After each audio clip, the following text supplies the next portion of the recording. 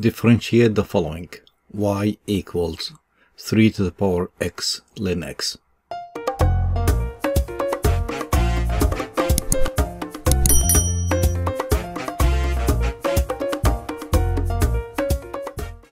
Let's get started. To differentiate y equals 3 to the power x ln x, in this case it's considered as a to the u, so we need to find the derivative of a to the u, not a to the x, and use the chain rule. So dy dx, or y prime in short, will be 3 to the power x ln x as a to the x times ln a. In this case a is 3 and that is ln 3.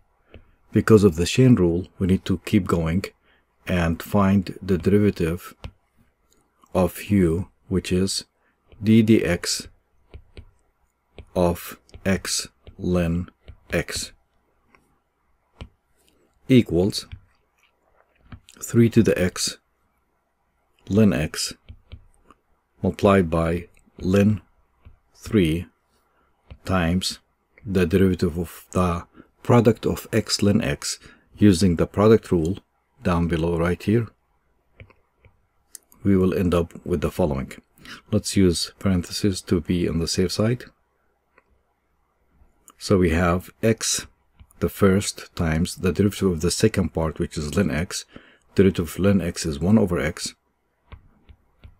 plus the derivative of x is 1, and we keep ln x, so it's ln x times 1. And that's just applying the product rule straight. Simplifying this, we'll end up with the following.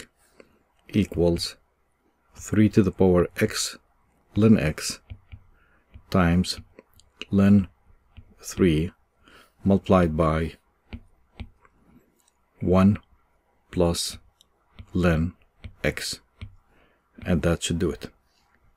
Thank you. Thank you for watching.